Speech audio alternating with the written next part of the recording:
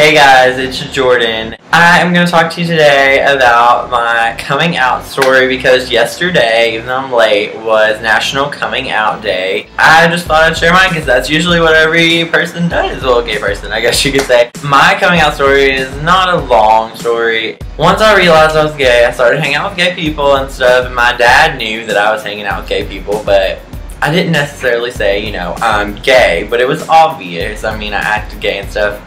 And he was like, why do you want to hang out with gay people? If you are straight, people are going to think you're gay. And I was like, I don't care what people think, Dad. But that was just how I was as a person. Anyways, like when I was younger, I just did what I wanted.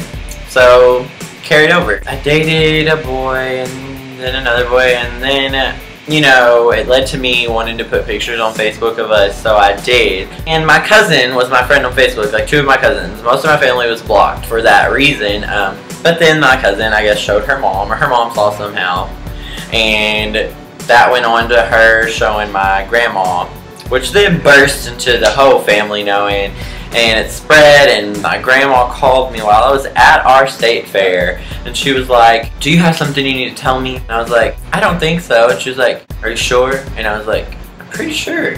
And then she was like, you know what you're doing, and you need to get those pictures off there. And I was like, well, I'm not by a computer, Grandma, so I can't. She was like, I talked to your dad, and he doesn't know what to think. So immediately I got off the phone. I called my mom. I was just scared because she knew and nobody else did. At that point, I was outed, I guess you could say. I was nervous and anxious because it's scary. You don't know how people are going to take it, but I didn't necessarily do anything to hide it because it was me. I was like, I'm not going to act like anything but me. Once my dad found out, he didn't really say much to me at first, but then he went on and we went and had dinner a few days after he found out, and he just told me how he felt about it, and you know, he told me that he accepted me, and at first it was not an easy thing to deal with. My parents didn't exactly like it.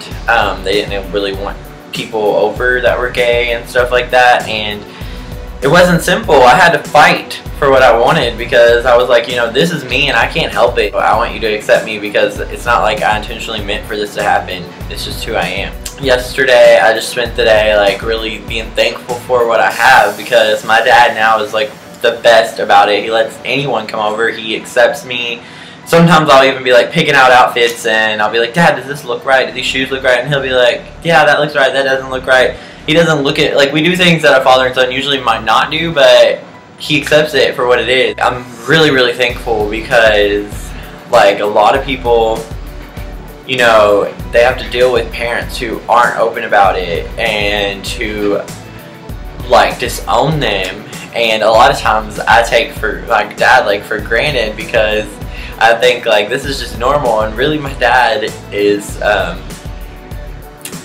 he's just a really, really good dad, and I'm thankful to have him because he loves me for me and he lets me be who I want to be, and he doesn't try to stop me no matter if I wear my hair crazy, if I wear it down, if I'm, you know what I'm saying, like if when I was straight, when I'm gay, like he still loves me, supports me, and pushes me to be the best person I can be, and like that's the best dad ever.